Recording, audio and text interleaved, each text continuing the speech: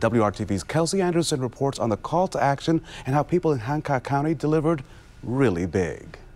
Take what you need, whether it be hygiene products, food, or clothes. And remember, you're loved. That's the message here at the MVMS Care Closet. Shampoo, conditioner, brushes, toothbrushes and toothpaste. Whether it's the basic toiletries. We have so many different snacks. Or food to take home.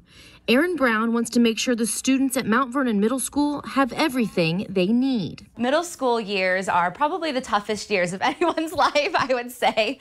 And so having that extra piece of security, knowing that they go home and they have food, they have the toiletries they need, they can come to school feeling and looking confident. She tells me over the last 2 years, she's seen the needs of her students grow.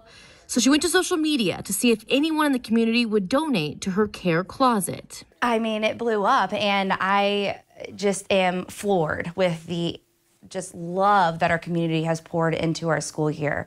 I put it on Facebook. I created an Amazon wish list, just throwing it out there to see, honestly, I was ready to go out and buy all this stuff myself, but I was like, I'm going to reach out to the community, and they delivered. Thanks to the community, all of these drawers are filled and ready for students next year.